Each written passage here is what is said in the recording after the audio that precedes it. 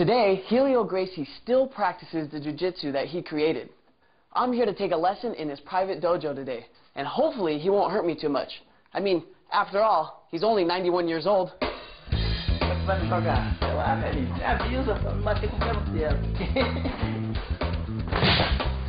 I soon found out, 91 or not, this guy can still fight.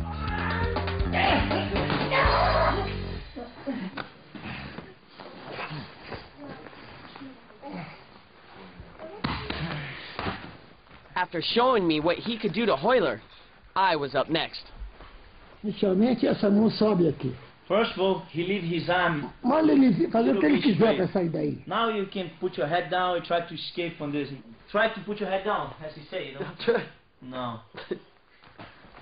It's make you uncomfortable. Yeah. Got it.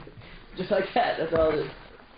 In this position here, he has my neck, but just by simply sliding my arm up here, I take away his power. Then I use this hand to reinforce it, and I have a lot of leverage on his neck. I can just push back. I turn the hip, get in position, lock the leg in here underneath, and then from here, if I cross my leg, oh, I can twist the technique just like that.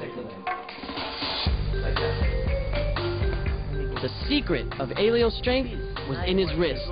They were huge even at his age. With a gun aimed to his head, Helio told me he once choked a guy out before he could even pull the trigger. Eu só vou ajeitar a mão, eu não vou apertar não. Quando ele doer é porque ele bateu.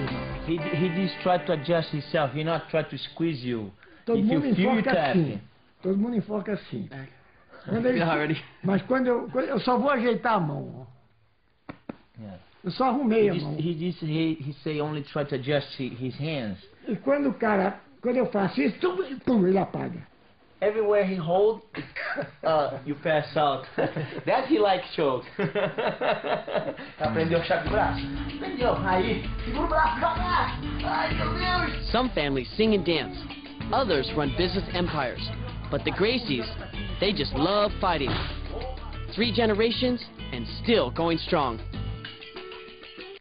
Ele repita sempre a visita. Make sure you're coming back.